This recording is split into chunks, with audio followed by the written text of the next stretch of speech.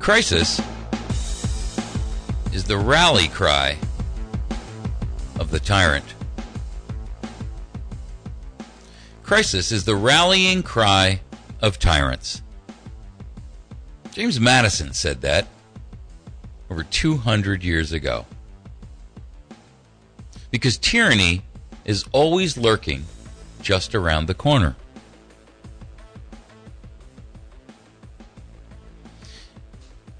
Like what Mr. Obama said to those college students recently, that those people who tell you that tyranny is lurking around every corner, you know, I got to ask you, for a guy who's done all this damage to the country, why would you listen to him over a guy like James Madison, who actually was part of the group of founders that gave us what he's attempting to destroy? I mean, really, think about it. Crisis is the rallying cry of the tyrant.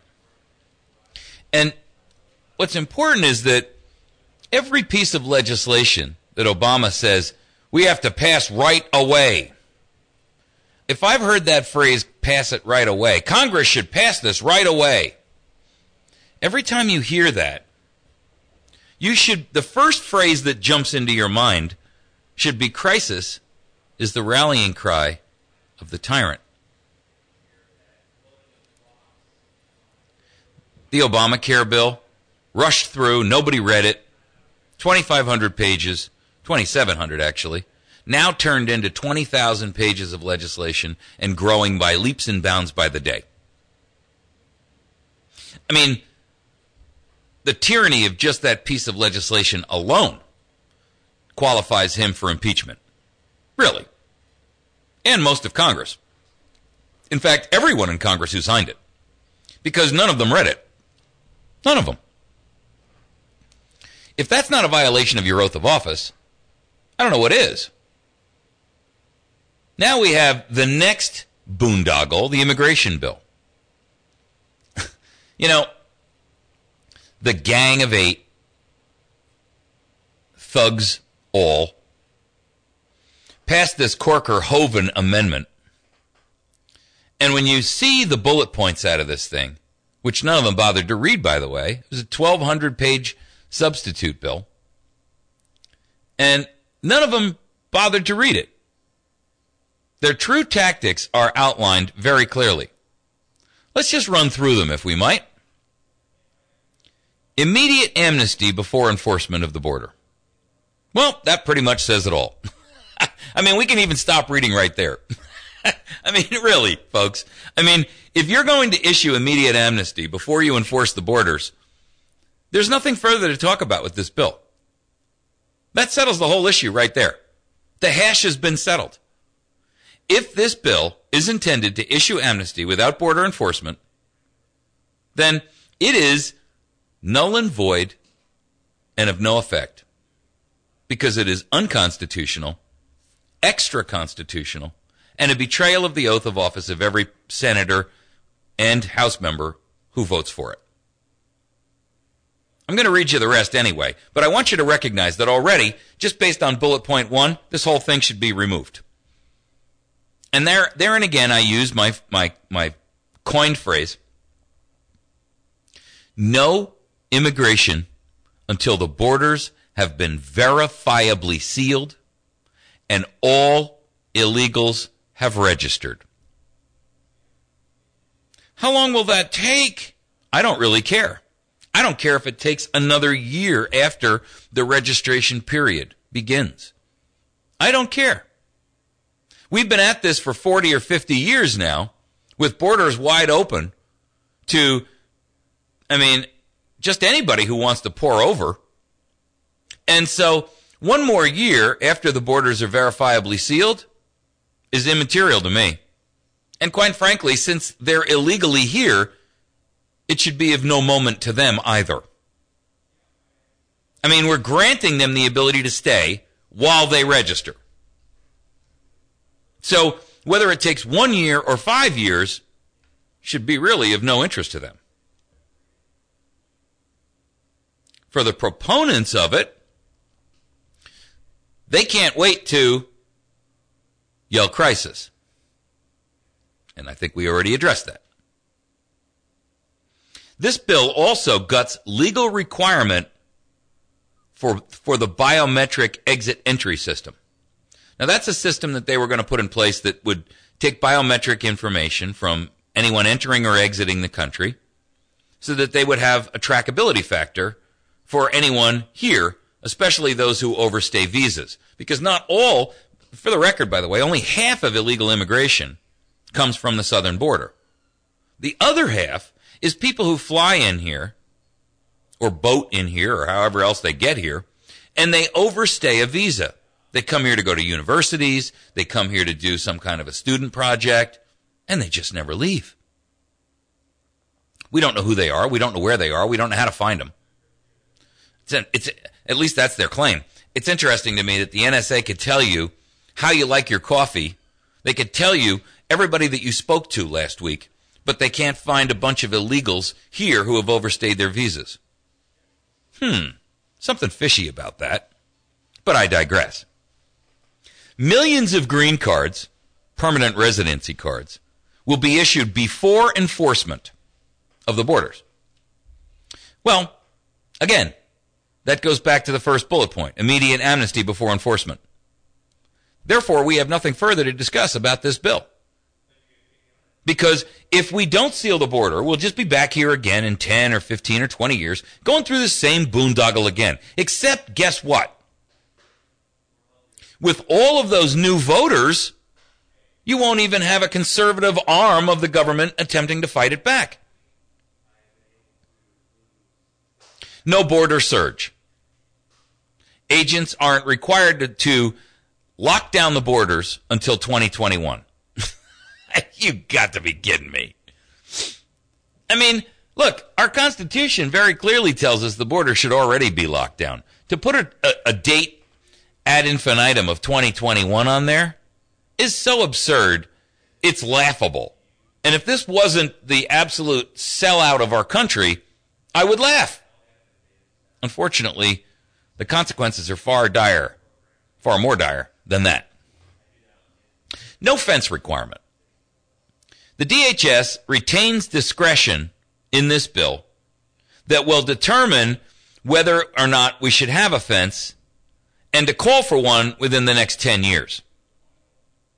Litigation also provides an escape hatch to block the building of the fence. And, to make matters worse, Janet Napolitano unilaterally can declare that that's not an appropriate use of resources. That's their quote, not mine. I kid you not. And she can declare the whole fence issue null and void because it's an inappropriate use of resources. You got to be kidding me. Really? I mean, we're going to hand Janet Napolitano that kind of power? And by the way, I haven't brought up the fact that the DHS is now asking for the same level of authority to monitor Americans that the NSA had. The major difference there, by the way, is that the NSA is an intelligence agency. The DHS is a law enforcement and policing agency. And if you give the DHS the same authority as you give to the NSA to monitor Americans, we're done. Imagine how they will abuse that authority.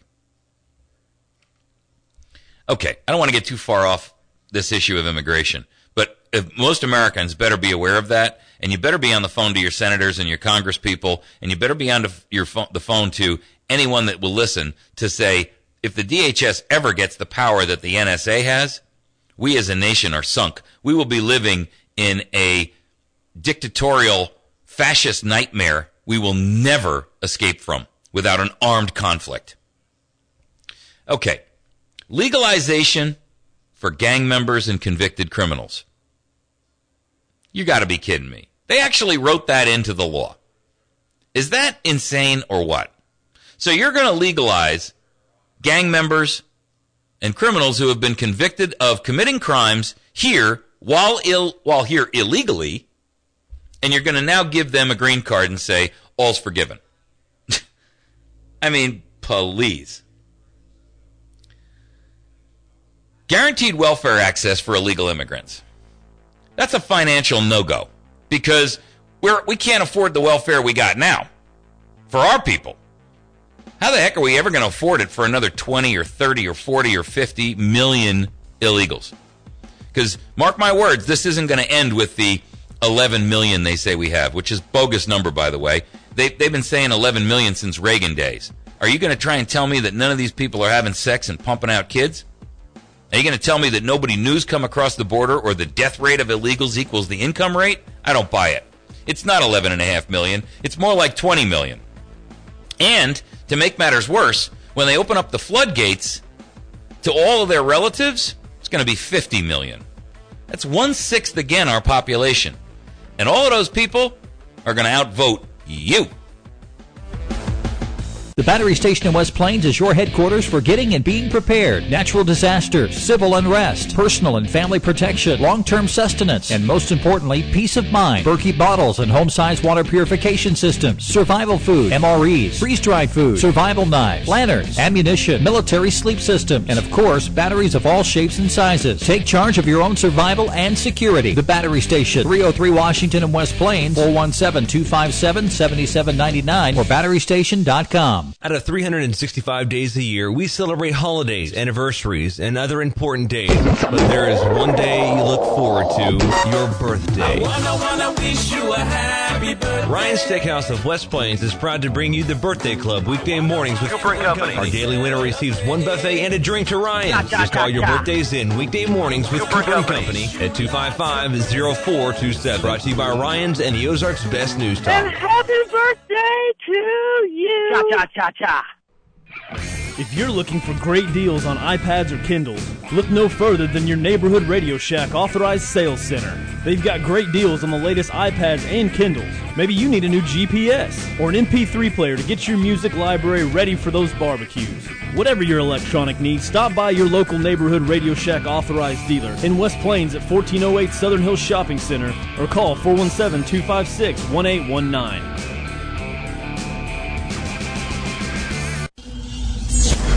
Having difficulty with your computer? Do you think it has a mind of its own? Well, don't be alarmed. This happens to everyone at some point in time. Worry no more.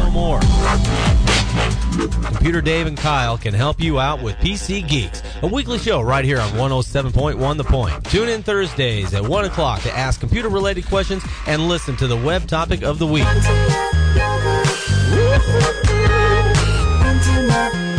That's PC Geeks here on 107.1 The Point.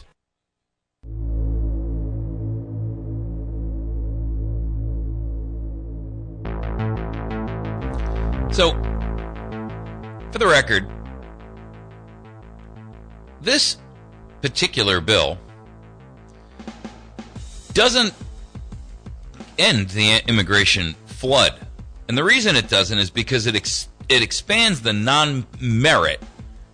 non-merit-based chain migration. What that means is that the future flow of illegals into the country, non-merit-based, right? In other words, these aren't people we're choosing because they have a PhD in medicine and we need doctors.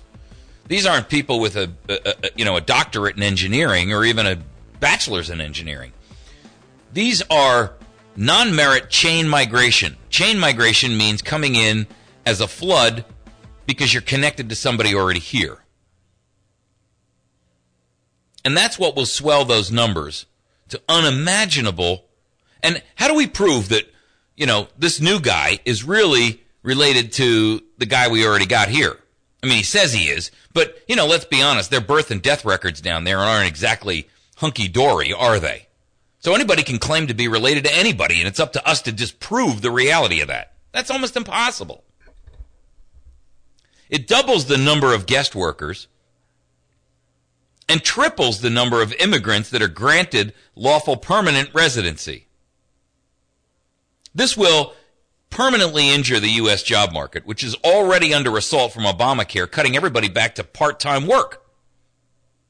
What we have now, forget illegal immigration. I mean, Obamacare is single-handedly destroying the job market. by taking everyone and forcing them into multiple part-time jobs to make up for the one full-time job they used to have. And by the way, you now work 2 part-time jobs for less money because part-time jobs usually pay less on an hourly basis.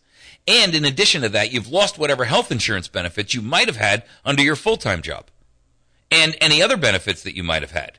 You also lose all seniority and all the rest of that stuff. So the impact on our job market just from Obamacare is a staggering blow.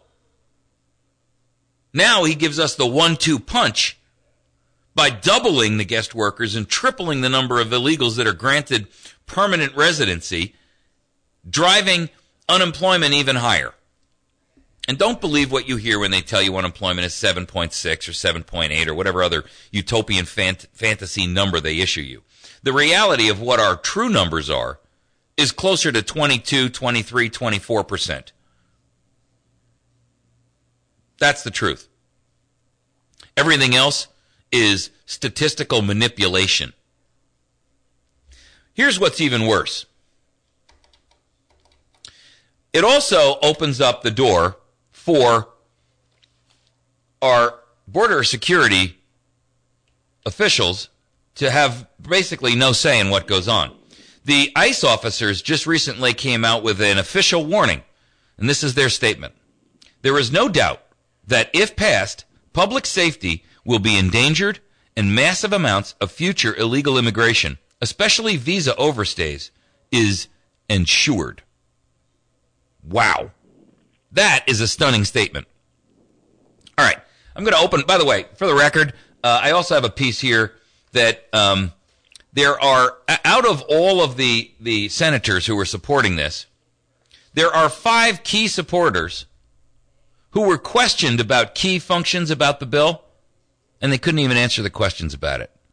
So that just proves that these people aren't even reading it. You know, I heard Rand Paul on an interview the other night, and he came out and said, you know, most of these senators are just trying to pass something so they can have immigration tied to their name so they can use it as a launching pad for their future political careers. Boy, oh boy, folks, if you can find a better example of a betrayal of the trust that's been engendered to you by your constituency, I don't know what that is. If ever there was a reason to repeal the 17th Amendment and put congressional senatorial appointments back into the hands of state legislatures, I can't find a better argument for it. Go ahead, caller. Welcome to the show. Thank you. I agree wholeheartedly with your assessment of the immigration fiasco, but I want to congratulate you on going head-to-head against the head of the snake. You attacked Obama, and we know there's more behind him. He's part of an overarching conspiracy. But he is, so far as we are concerned, for all practical purposes, he's the head of the snake that is in our hen house, and we need to keep attacking him. And I think protest marches around the White House would be a good way to start. If we had people in Washington marching around the White House saying Obama's got to go. It's not just protesting, though. Here's the problem with protesting. You get a few thousand people, you get a few 100,000 people. It's nothing. When you have 10 or 15 or 20 million people who go to Washington and say, we're not leaving in this city until you do, things will change. Well, but not until then. And the truth of the matter is, I'm too small, I'm too much of a lone voice in the wilderness to try to gather that kind of collective activity. And, you know, it's shameful that I'm not being supported in this by all of the other folks out there who also see the truth in that statement, that it's the only interim step we have left before all out and out physical violent revolt. And I have to say to those people who are unwilling to speak out about this, all the other radio hosts out there, all of the people in the Ministry of Propaganda, there's going to come a day when you're going to rue the day that you didn't offer this to your listeners, your readers, as an option. Right. So, thank you very much for the call. I appreciate it. Bye. Go ahead, caller. Welcome to the show. Yes, I have 3 short comments. The third one's probably the best. Okay. First one, why don't you tell us how you really feel? Well, because if I do that, they'll be waiting for me at the door when I get off the radio. They may not even wait until the end of the show. Second one is thank you for doing it for all of us. Well, thank you guys for listening. I'm not in this alone, right? This is all of us together. So. And the third one, as we speak, we are experiencing a miracle that I will share with you one day, but we're going to be okay. We are we? Yes, we are. Okay. I'll Tell share me it with you the first time I see it. See you. Oh, okay. Thank All you. right. Thank you, sweetie. You know, I'm encouraged when I hear somebody, call up here, and I have seen people make personal sacrifices in an effort to try to help us restore our nation. And I got to tell you, it's to me, it is the greatest reinforcement of what this program is about. When I see people who I know were either activated or motivated as a result of the efforts of America's Voice, I look at that like a professor would look at a student who's done a good thing. I don't know how else to express that. And I'm proud of it because I know that those people are reinforced in their fight and in their battle every day to try to, make a difference. And I'm grateful for their effort and their sacrifice. Go ahead, caller. Welcome to the show. Yeah, Michael, I'm going to go out on a line here and suggest something that's just crazy, I guess. But, one of the things that the Constitution allows is letters of marque and reprisal. Anybody heard of that lately? Well, the problem with that is those are normally against foreign nations. Those are not normally against... We're not being invaded by Mexico. Who is? Well, I wouldn't disagree with that. And it's not just Mexico, I might add, I know South America outcoming, but, Yeah. I don't disagree with the idea of what you're out there talking about with marque and reprisal. I don't know how we put that together. Because frankly, I'm more worried about the people inside of our gate who are trying to open it up to the enemy than I am about the enemy standing outside.